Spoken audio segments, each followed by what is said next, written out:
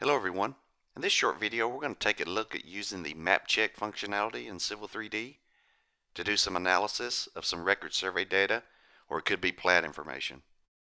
Now to start with, I'm going to bring in some data, and I'm going to use from our enhancements pack in 2017, the Traverse editor. You could use the existing or the older Traverse editor or Kogo editor to do this.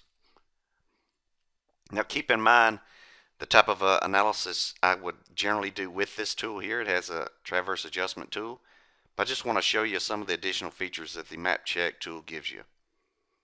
So I'm going to bring it in using the traverse analysis or traverse editor here. Okay, and so I'm done with that. So you can see here I start in this area and I've got a miss on closure. I could see that just with the naked eye. So I start here and go around and finish with two reverse curving back to the start point. Okay, so I've got a polyline. The Traverse editor gave me that, and I actually have Kogo points too. I don't need them in this case, but I have them if I did. I'm going to go to the Annotate tab and go to Add Labels.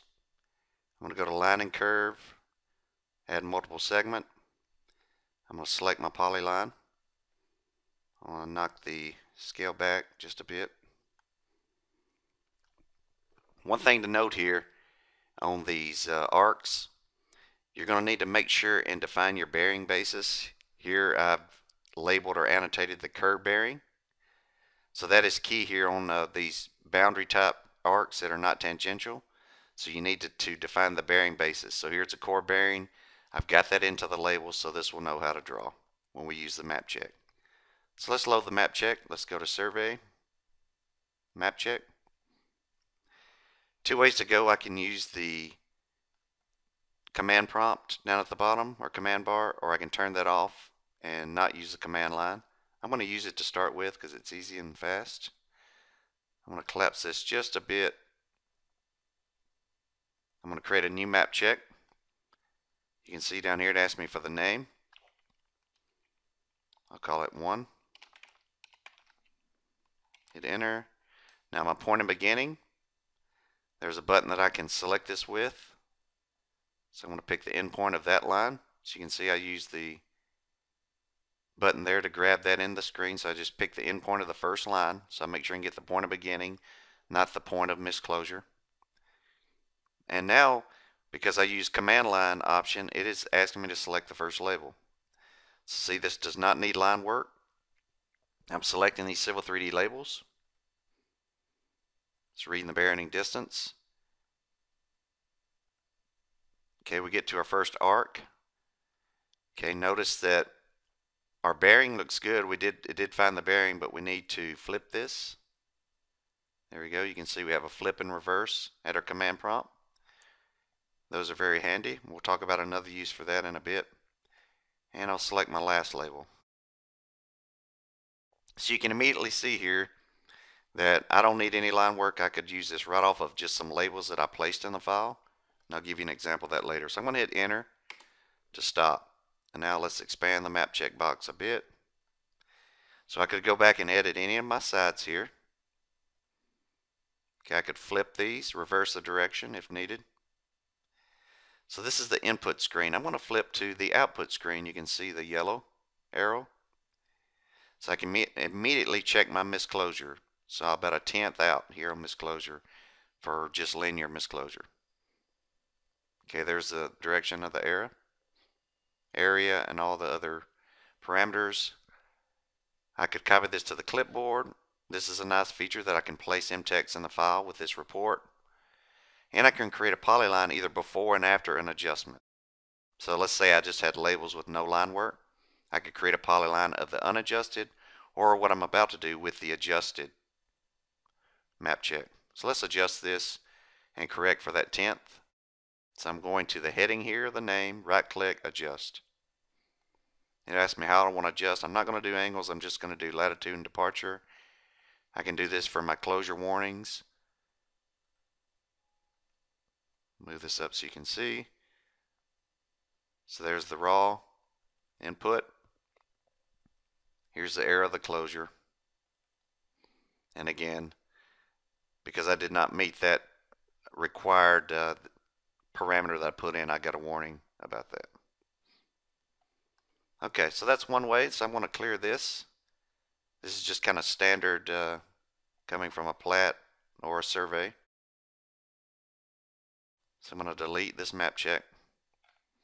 I'm going to move over here. This is another common situation, more on the plat side. So make these even bigger.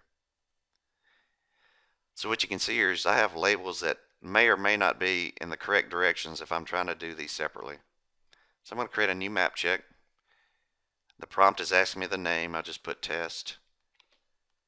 And now it asks for the point of beginning. So let's say I know this parcel starts up in this corner and goes this way, and this south would make me think that, and this north would make me think that it's looping this direction.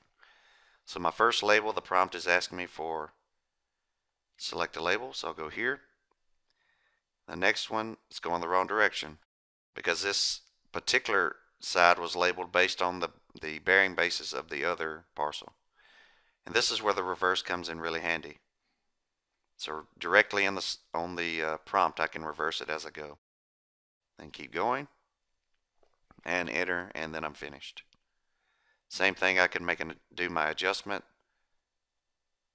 create a report, whatever I need to do.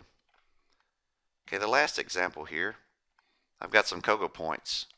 And notice on the third point here of the traverse, I have a little bit of a pin farm, so I've got a couple pins representing what we're not sure which is the correct pin because they're very close together.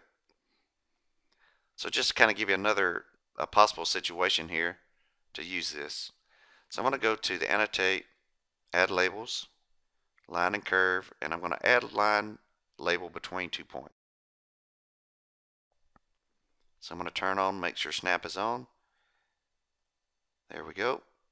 Just going to kind of label these around. Snapping to the node, I'm going to make sure I can get 4 to start with. There we go. Then I'll go 4 back to close. Alright, looks good. Now let's run the map check command. Create a new map check. Name called test. Point of beginning, I want to click the button to select it. It's going to be point 1. And same technique, it's asking us to identify the label. There we go.